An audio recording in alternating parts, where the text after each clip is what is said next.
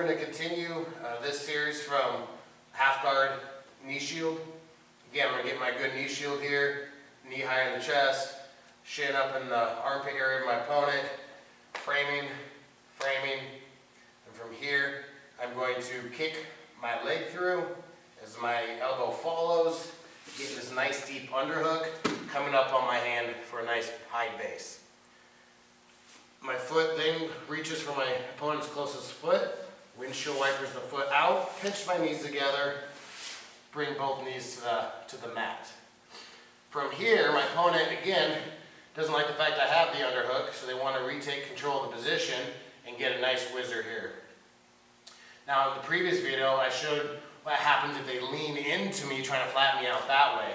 And I also showed if they didn't do what to do if they didn't do anything, which is cup this knee and drive that way.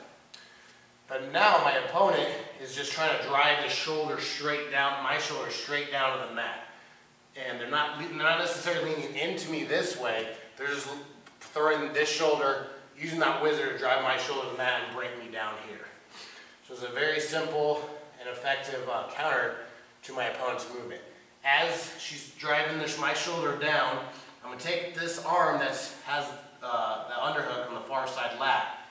I'm going to make my arm limp, and I'm going to rotate my arm through this way, come here, take the space, and wrap. Ultimately being able to take the back. All right, one more time, a little quicker. Knee shield, frame, kick the knee through, elbow follows, come up to the hand, windshield wiper the leg, pinch knees together, knees to the mat, opponent whizzer drives down, I limp arm, come in here, taking the back.